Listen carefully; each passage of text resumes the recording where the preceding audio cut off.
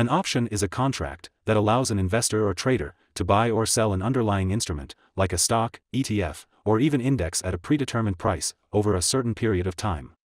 However, options are not the same thing as stocks, because they do not represent ownership in a company. When buying options, the investor or trader has the right to exercise that option at any point, up until the expiration date. The buyer of the option contract is called the option buyer, or holder of the option, while the person who sells the option contract is called an option seller, or writer of the options, who has an obligation. The price at which a trader agrees to buy the underlying security, via the option, is called the strike price. When determining strike prices, you are betting that the underlying will go up or down in price.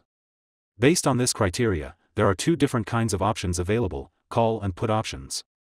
The upfront fee the buyer pay for buying the option contract is called the premium, which is a percentage of the value of that asset.